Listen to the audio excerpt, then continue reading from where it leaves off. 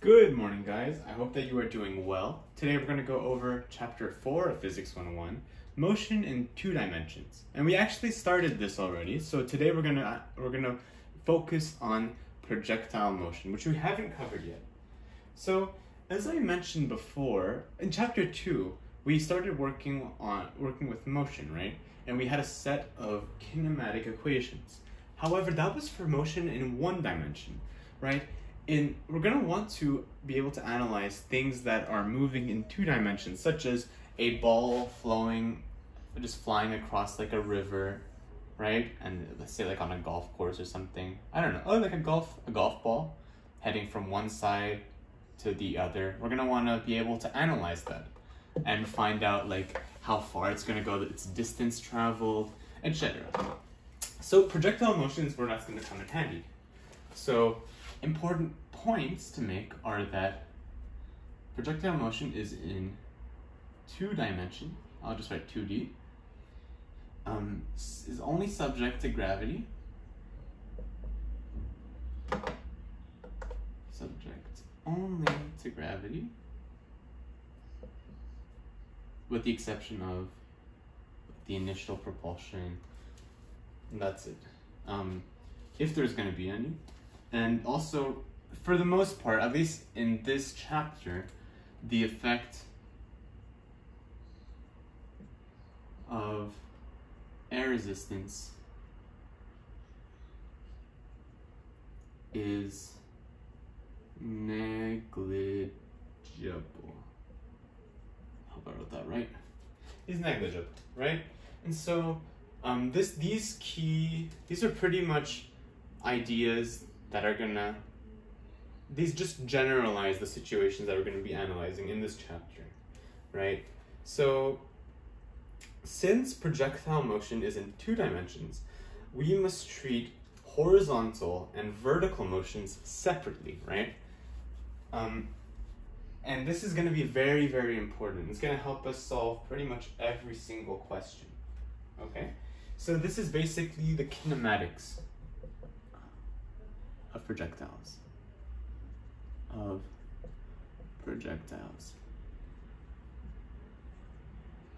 Get my ruler. Okay. So, I'm gonna write that over here. Since projectiles motion is in 2D, we will treat horizontal and vertical motions separately,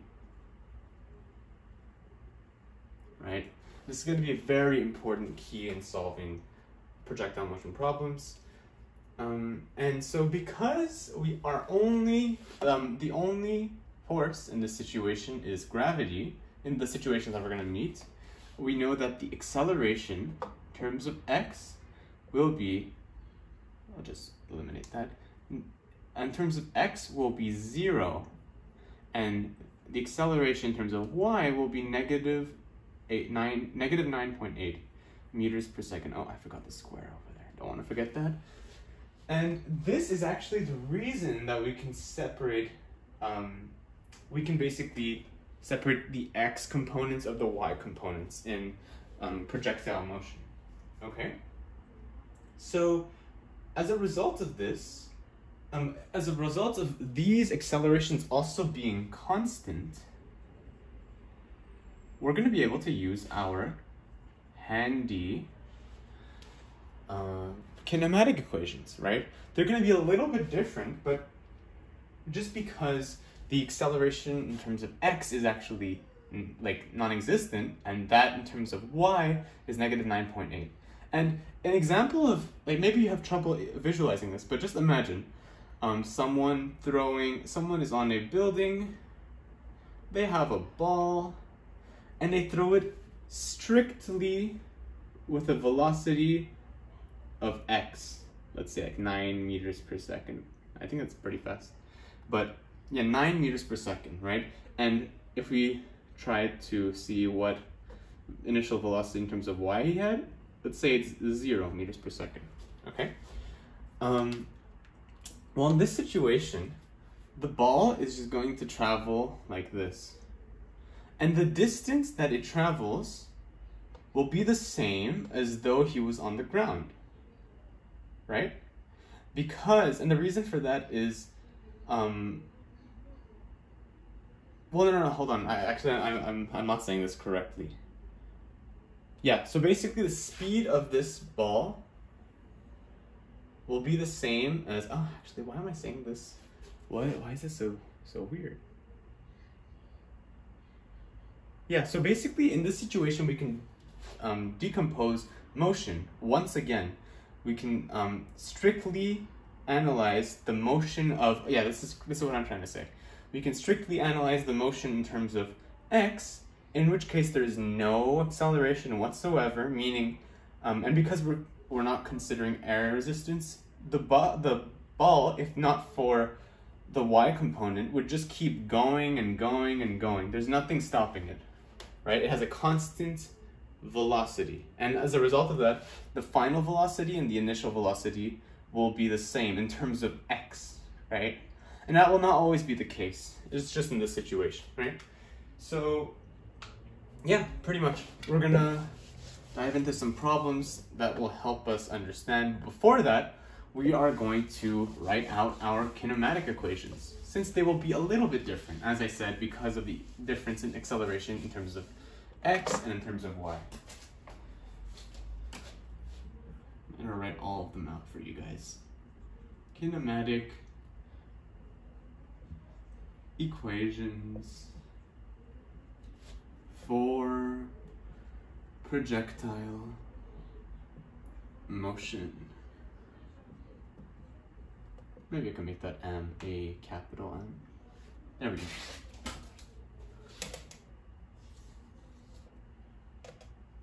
There we are. Okay, so we're gonna have the x equations over here and the y equations over here. So starting with x, we have x of f, so the final position of x, is equal to the initial velocity of x t plus the initial position, right? Next, we have the final velocity in terms of x is equal to the initial velocity in terms of x. And that's what I was trying to say earlier in that little skip. We have the final position is equal to the initial velocity times time, which is plus the initial position. As you'll realize, these are identical.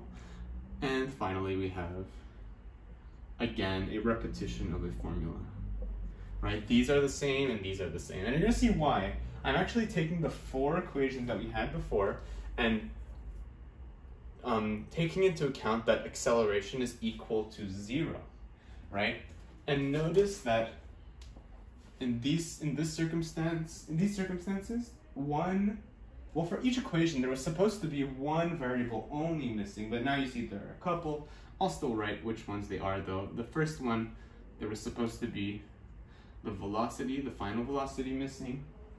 And the second one, there was supposed to be the final position missing. In the third one, there was supposed to be the acceleration missing, which it clearly is, everywhere actually. And then finally, the last one, we're supposed to have time missing. Okay.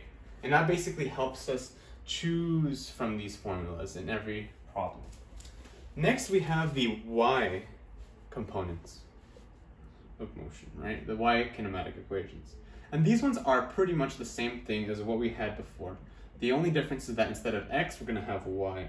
And all the components will be in terms of y, except for time, of course, since you can't have a time in terms of y, time in terms of x. All right. Time plus I. I'm not going to read these out. It's not going to help you guys. y is equal to AYT plus VIY. I'm writing I and Y to just say that it's the initial velocity in terms of Y. Here we have y of f is equal to 1/2 final velocity in terms of Y plus initial velocity in terms of Y times time plus the initial position. And then here we have final velocity in terms of Y squared plus the initial velocity in terms of Y squared plus 2 acceleration in terms of Y. YF minus YI. Okay, here we go. And here we basically have everything. We see these, I line these up so that there's no time in this equation, there's no acceleration in this equation, there's no final position in this equation, there's no final velocity in this equation. So basically we have everything we need to solve some problems, right? And yeah, if you want, you can pause the video, take note of these. I'm gonna go ahead and erase them. All right, I'm also gonna erase the title. Now we're just gonna go over a few properties of motion in 2 dimensions that could help us solve some problems, right? We have all the tools we need, now maybe some knowledge, right? So first of all, projectile motion is parabolic. Will follow the path of a parabola, basically. Parabolic. Next, we have at the, oh, we're not gonna separate those letters. At the apex, the velocity in terms of y is 0. Okay, I'm gonna explain that in just a second. Throughout the trajectory v of x is constant, as I mentioned before. That's why it's the same at the start and at the end. And then we have the motion is symmetric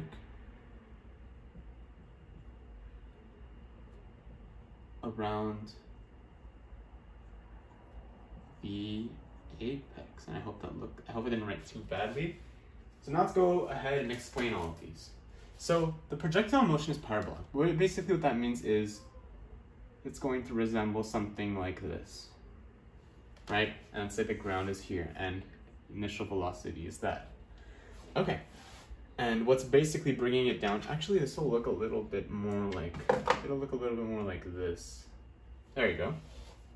Even if there's an obstacle in the way and then it lands on that obstacle, it's supposed to land over here. If there wasn't that obstacle, it's still a parabola. And at the apex, which is actually the summit, which is like over here, right?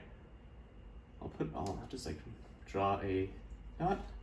At that point, v of y is equal to 0. So if you considered only the y components, basically what would happen throughout the course of this parabola, this motion, is the velocity would decrease as it goes up because it's trying to go against gravity, and it's going to reach a max point. It's going to reach a summit, an apex, and then it's going to fall back down with a negative velocity, right? Negative y velocity.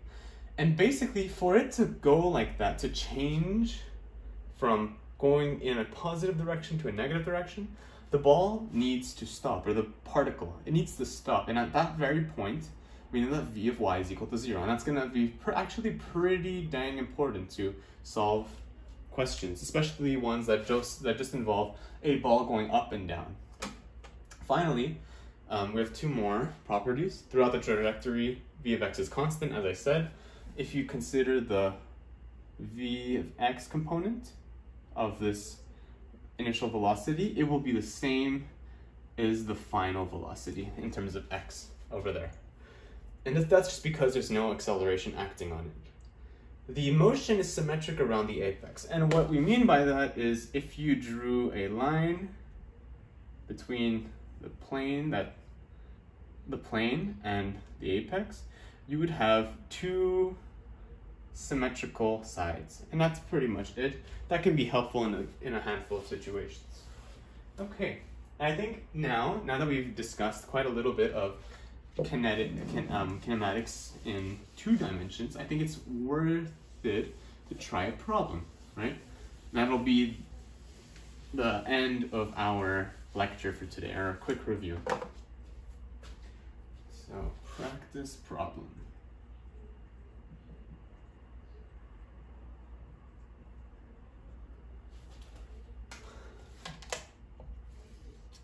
That's not a very good end, is it? I'm gonna get a sip of water real quick.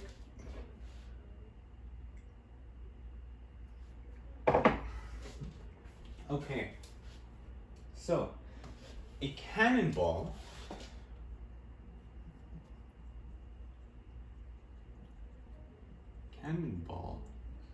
of mass 35 kilograms is fired with an initial velocity of 50 meters per second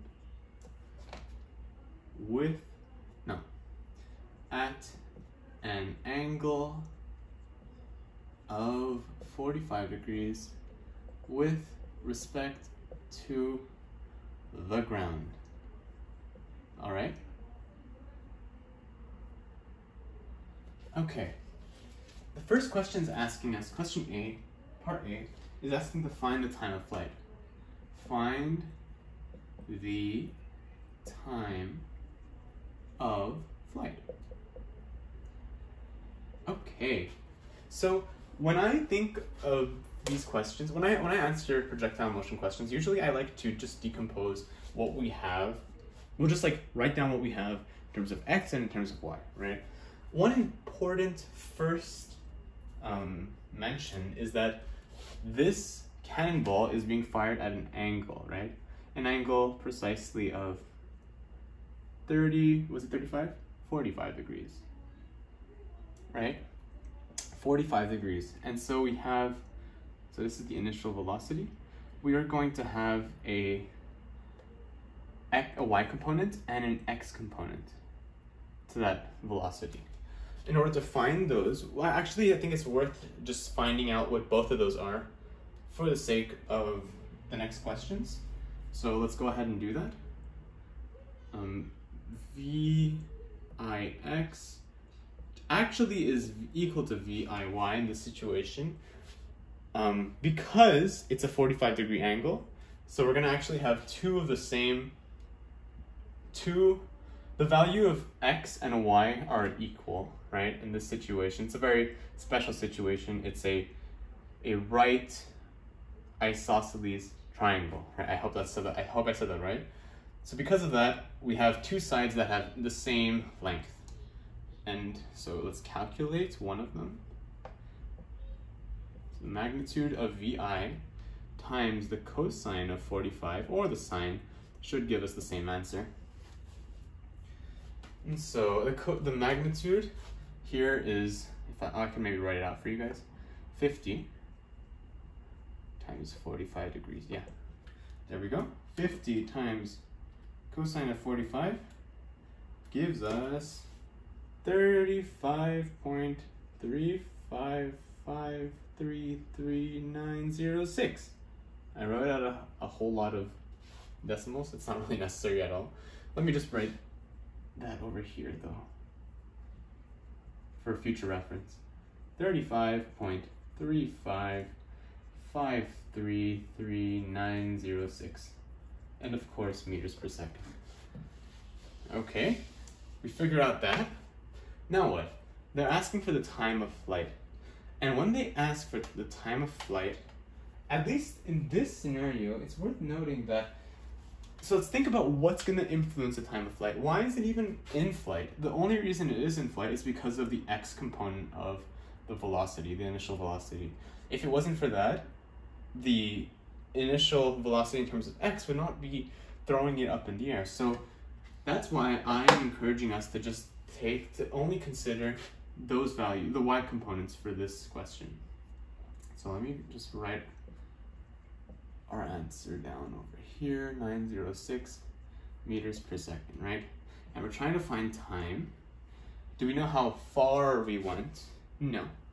Well, in terms of y, do we? No, we don't. We don't know. We know that we started at y is equal to 0 meters. We know that the final velocity is, the final position, actually, will eventually be 0 again. It's gonna go like this and hit 0. So y final is equal to 0 meters. And this is actually like another place where we can discuss displacement, right? So you can clearly see that we can clearly see that the cannonball will have traveled a certain distance, but at the end of the day, its displacement will be 0 because it started at a certain point, it ended at that same point. It could have been 5 meters and then it ended at 5 meters, regardless. Because it ends at the same place where it started, we have similar values and thus a displacement of 0. Okay, we also have an acceleration of negative 9.8 meters per second squared, right? And so because we're looking for time, and note that we don't have the final velocity in terms of y, right? But we're not looking for that, so we can actually exclude that value. You find a formula that does not require it. So we're gonna use this formula.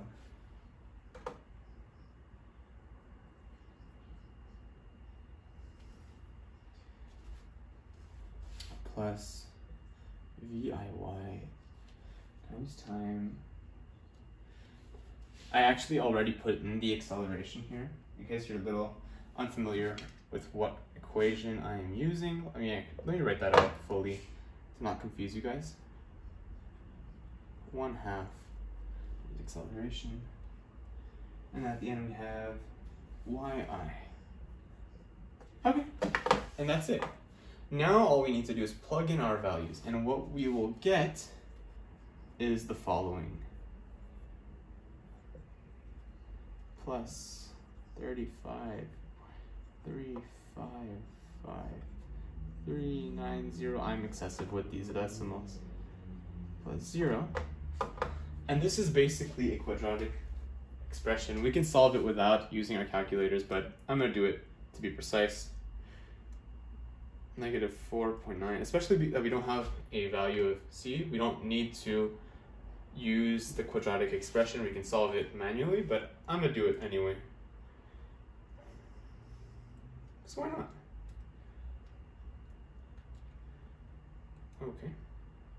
And we end up with T1 equal to 7.215385837.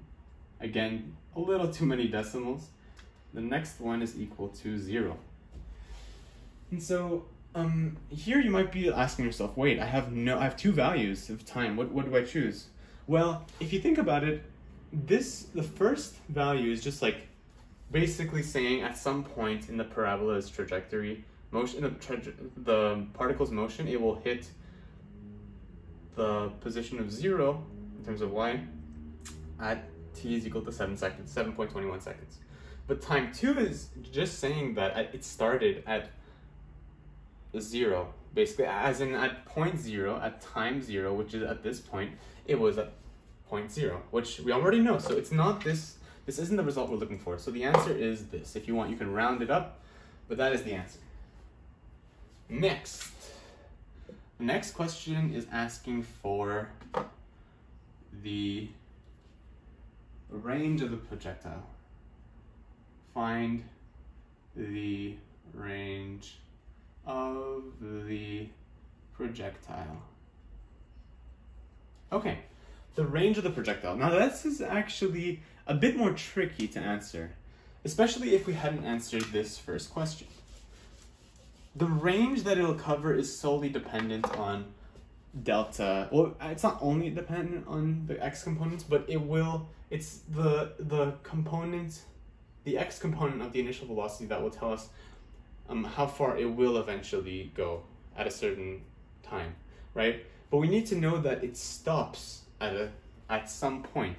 And luckily for us, we just measured that time. We know that at 7.22 seconds, 7.215 seconds, or so on, at that point, the object has stopped moving. And thus, if we plug in that value, along with what we already know, into one of the kinematic equations for the x components, we can find out the answer. And so we're going to do x of f. It's going to be x of f is equal to v times t plus x of I, right? That is the right equation. And we know that we're trying to find x final, right? So that's going to stay on this side. We know the initial velocity, it is this. We know the time that it took, right, to get to the final point. And the initial velocity, then the initial position is 0. So let me just multiply this times that. And let's see, what does that give us? The answer to that would actually be 255. About equal to 255.1010201 meters. And you can round that to how many decimal places you want. Right? And that's the range. That's basically this distance. Okay? And finally, we have one final question. What is the maximum height for the projectile? And now we're actually going to use one of the properties that I was talking about earlier. Maybe I didn't need to erase all of that. This question C is asking for the maximum height of the particle. Find the maximum height of the particle. And the way that we find this is, it seems a little bit difficult, right? All we know is that at some point in its motion, it will hit its apex. And at that very point, we will have achieved our maximum height, right? But how do we find that? Since the height of the particle only depends on the y components of every, of velocity and of position. Because of that, we can just analyze it in terms of one dimension. So the particle goes up, stops, goes down. And what did I say earlier about the motion? What did I say earlier about the final velocity of y when it hits that point? Well, actually, it's 0. For it to change directions, it has to go, the final velocity has to be 0 at some point. So we basically have our answer. I'm gonna erase some of these values since they're from a previous part of the question.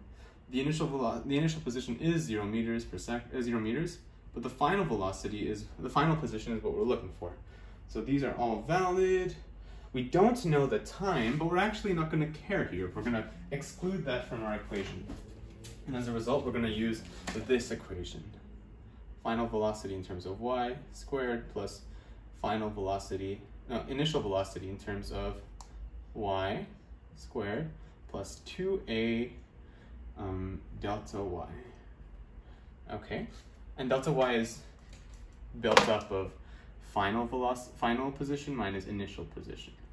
This heads towards 0, and we can just plug in our values. The final velocity is 0.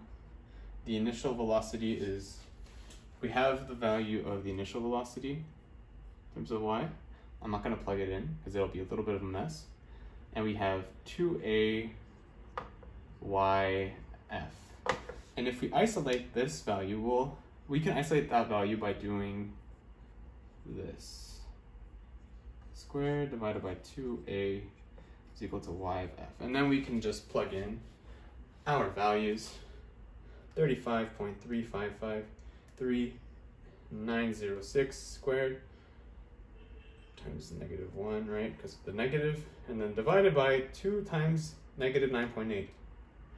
We get an answer of...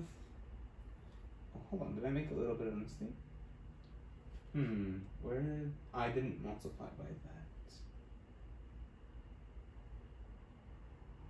What did I do wrong? I feel like I did something wrong. Because I'm not getting the answer. Oh, I just forgot a parenthesis in my calculator.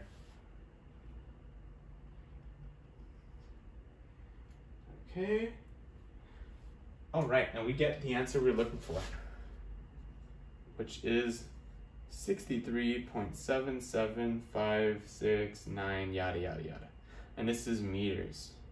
So this is our final answer.